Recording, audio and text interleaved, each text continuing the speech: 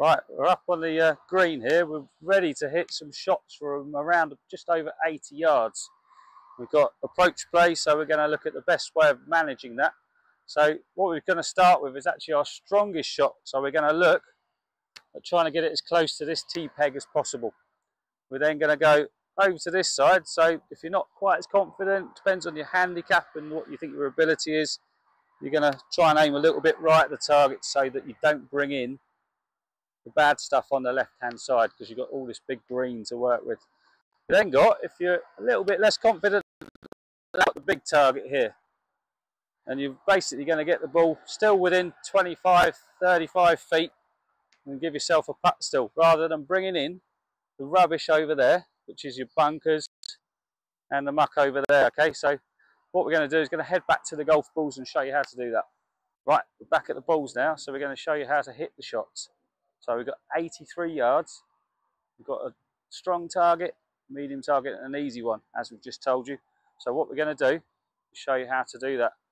We're going to start with the easy target, which is about 25 feet right of the hole. So if you're not confident of going for the left hand side, which could potentially bring in the trouble to the left and a difficult shot, let's go for that. So what I do is I have a fairly narrow stance, ball's in the middle of my stance, again like my chipping, I have weight around about 60% on my left side.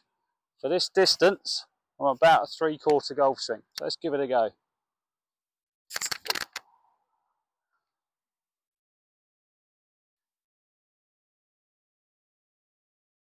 Right, okay, so we go to the next one. We're going to go a bit stronger now. Okay, so we're going to try and get a bit closer to that flag. Same setup, weight on the left side, little 3/4 swing. That's it.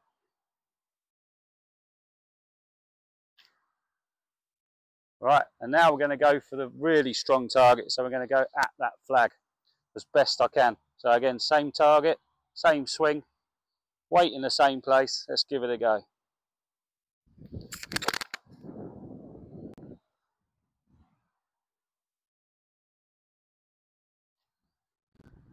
Little right of target, but that's how you do it. Right, so the first one that we hit there, we got a little bit strong, just trying to work out the length of the swing. So it's gone a little bit over the back. Pretty good on line, a touch right. But again, we're left with either a putt or a fairly reasonable, easily chip. Now, the second one, again, just slightly right of my target. Probably a bit of wind coming, I didn't quite feel there above the trees.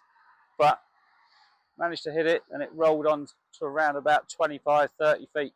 The last one, where we're trying to get the target on the left, again, I didn't quite feel that wind, but basically we've hit it. It's come off the slope a little bit, and we've ended up with a nice, reasonable chance of a birdie, because I've hit my third shot in there on a par 5, and we've got about 20 feet. So that's how we get on with those. Thank you.